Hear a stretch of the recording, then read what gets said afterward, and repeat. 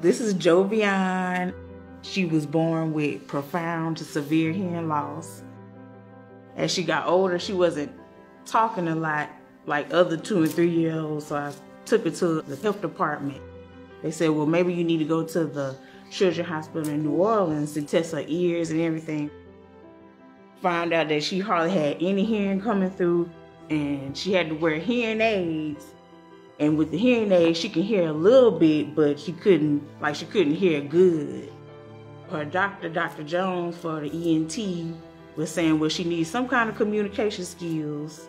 Either she's gonna do sign language or y'all could try the cochlear implant. So we had decisions to make, and we went with the cochlear implants.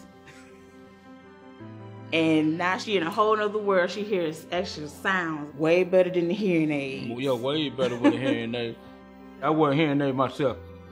I wish my mom and dad would have talked about doing what we did. I struggled through school, and I didn't want the same for her, but I don't want the same for any kid that need hearing aid or cochlear implant. I think if she kept the hearing aids, it probably would have been a struggle for her. But with the cochlear implant, she's doing a great job. She's knowing her colors, from numbers to everything. Now, she's talking way more, doing more. She went from one word to now sentences, saying her whole name, her family name.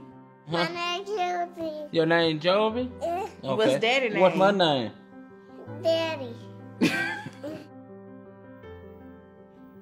It's a lot of kids out there that have hearing loss. A lot of kids that need medical need. I mean, there's some kids out there that can't afford it, but donations would definitely help. I recommend it for anybody that need to take their children to the hospital. This hospital, Children's Hospital of New Orleans.